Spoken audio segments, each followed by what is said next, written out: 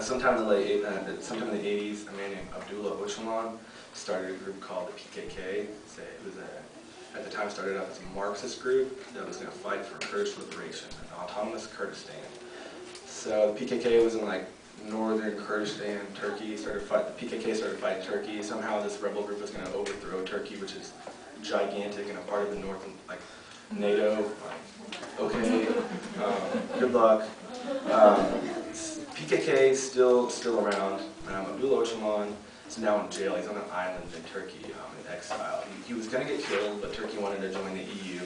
And he said, if you want to be a part of the EU, Turkey, you got to go not have the death penalty anymore. So that kind of saved Abdullah Öcalan's life. He still writes books. And then a group splintered off called the PJAK, and they fight Iran. And so they're fighting for Kurdish liberation. And I'm not a fan of these groups. I'm not saying they do good things. But a lot of the Kurdish people, especially in the mountainous regions, say they're the only people sticking up for us. So now I've told you all this, what is CPT's role in all of this? So CPT is based out of Sulaymaniyah, which is pretty far away from the border regions. There's never really any violence, like there's not really any bombings there from Turkey or Iran. There has been quite a bit of violence from like the police repressing the Kurdish folks. The Kurdish people have Kurdish leaders, but the Kurdish people recognize that power corrupts, and even though they have a Kurdish person leading them, that doesn't mean that person's not going to be corrupt. There's a lot of corruption in the KRG. So CPT's role, we do focus on the bombings of Turkey and Iran. Some of the bombings that have happened recently, about a week after I arrived in Iraq, in Kurdish Iraq, it was during Ramadan, some Turkish fighter jets were near Rani, about 45 minutes across the border into Kurdish area, and they bombed a truck that for some reason they thought was PKK or PJAK. It wasn't. It was a family of 7, including a 10-month-old girl and a 10-month-old baby, and then everybody in that truck died. And so that was my second week, and we were invited to the funeral. So we went to the funeral, we participated, and then we interviewed some people from the area to get the story, what happened, who were these people, and try to put a face to these, face and name to these casualties. I mean, it was, I think, some like on the news a little bit, but you know, if you go to MSN News, it's gonna be like at the bottom. It's not gonna be a headline story. It doesn't really say much about it. And generally, it does say, you know, the U.S. says, "Whoops, sorry, but we back Turkey because they're our allies," and yada yada yada. So, and then recently, just right before New Year's Eve, along the mountains of Turkey, the KRG, there's a group of teenagers that people smuggle stuff along the borders. They smuggle stuff into Iran, back and forth. They smuggle stuff back in Turkey. And it's known, it's not a real big deal, you know, smuggle cigarettes, because you can get a pack of cigarettes for 50 cents in the KRG and they're $6 in Turkey, so they're smuggling. Well, there's a group of them, and then Turkey bombed them, and they're a little, somewhere, I haven't heard one definite report yet, but somewhere between 30 to 36 teenagers were killed. This time, I mean, a lot of times Turkey will say, like the 7 that were killed in Rania, Turkey said, well, we haven't confirmed it yet. We don't really even know if it was civilians. No, that might have been PKK. So they're not even apologizing for that. This, they had their hands tied. They had to apologize for that, but they're not really. Besides that, it's just an apology. And Turkey's rhetoric in the past few months is that we're going to wipe out the PKK. We're going to kill them all. Turkey is Turkey. We're a big country. We're not going to let these Kurdish folks push us around anymore. So CPT, what we do mostly is human rights abuse documentation and advocacy. There's not like the everyday walk the kid to school like Palestine does. There's a lot of collecting data and information and compiling this into reports, and then pressuring local governments to do certain things, and then a lot of meetings with the UN and other human rights groups like Amnesty International or Human Rights Watch, which are bigger and more people know about. Yeah, and it's like in this region, there's not very many like nonprofits that do this kind of work. So, like I was telling you about a publication we put out a couple years ago. I think it's late 2009 or sometime in 2010, called "Where There Is Hope, There Is Tragedy." That was a statement from somebody we knew in a village called Pertahausa. And they said a lot of people, like government officials, come to their villages and listen to their stories and say, "Yeah, that's terrible. You know, you had to leave your village and go to this internal displacement camp. Well, what we'll do is we'll send like a hot water heater and 30 tents and some food." And then people will be like, "Oh, great, you know, maybe we'll be able to get through winter." And then it turns out the government will send like half or whatnot. So every time there's something, every time there's hope, they're let down over and over again. When I was in Iraq, The first month and a half, 2 months, we participated in a lot of demonstrations on the streets. Earlier in 2010, after like the revolution in Egypt happened, everything's spreading to the Middle East. Well, it would be right to call it the Arabic Spring because Kurds aren't Arabic, so you could say like the Kurdish Spring or the Kurdish March in April. And so they were protesting against corruption in KRG, and it went on for about 62 days. And eventually the police started shooting folks. One time they were outside of a local political party headquarters, and the political parties in the KRG are more like tribes. Really, like they have their own militias, and so depending on an area, like if this group's in charge, their militia is going to be the police and the army there. But they don't fight each other like with guns; they just argue. But so there's a group of protesters outside of a building where they were protesting, and somebody threw a rock from the building that was set. Somebody threw a rock from the building, so somebody from the street picked up the rock. Well, you know what? I'll throw it back at you. And that opened up the floodgates, and then 4 people with machine guns started shooting into the crowds and killed people.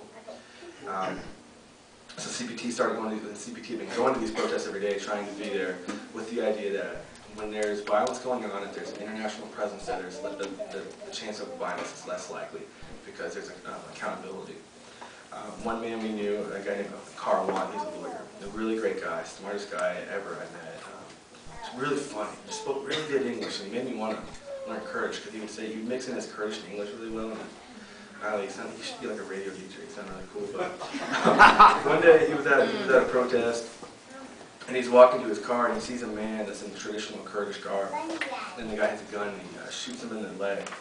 And then Carl manages to kind of like hobble off, and the guy runs to his car, gets in the car, and drives off. And they take him to the hospital, and when Carl got there, they didn't like call anybody, they didn't call the police or anybody, but then a lot of police showed up, and we heard there was a shooting. And there's a lot of circumstances that led it to look like it was like an assassination attempt by somebody in the police or the government had ordered that. So Carl was attempted assassination. He said, we're not really sure if it was an attempted assassination, he shot him in the leg. It might have been like a scare tactic. But ever since, his family's been harassed. There's been a lot of rumors. Somebody had got on Facebook and found his mom's Facebook and sent her a really nasty message about Carwan and being involved with a married woman, which in the U.S. isn't nice, but in Kurdistan will get you killed because it's an honor and shame society. So he's trying to, him and his fiance, it was just so wonderful. They're trying to get out of the country so he doesn't die. So while I was there, me and Carwan sat, we talked a lot, and talking to different people in Canada, so trying to get him refugee status. So that was one of the aspects of what we did, and that was kind of fulfilling. Hopefully he'll be able to move somewhere else and practice law. And then the last month when we were in Iraq, we were in October. We traveled a lot to the villages around the mountainous areas of Turkey and Iran, interviewing and taking pictures.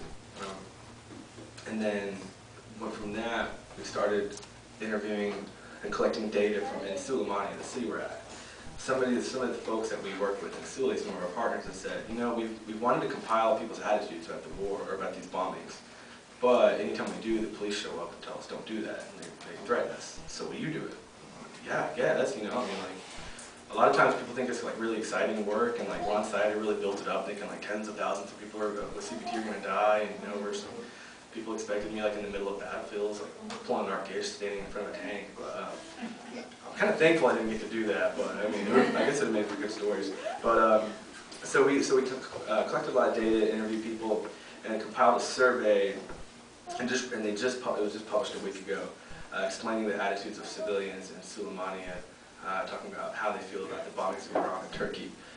And one of the things we made sure to do is it was split down the middle gender-wise.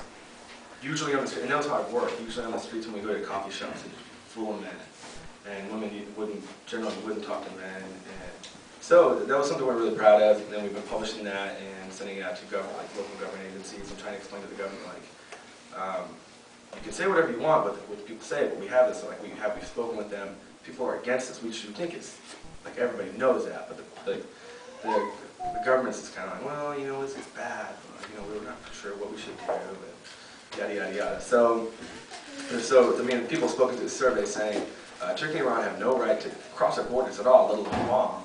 And what we wanted the KRG to do is this, and this, and this. And so it's pretty exciting. It's made that story. CPT is not a very big deal, as far as globally, but CPT has been in the news quite a bit with that recently, and that's pretty exciting. And I mean, that's a big part of what we do, and we met a lot of awesome people.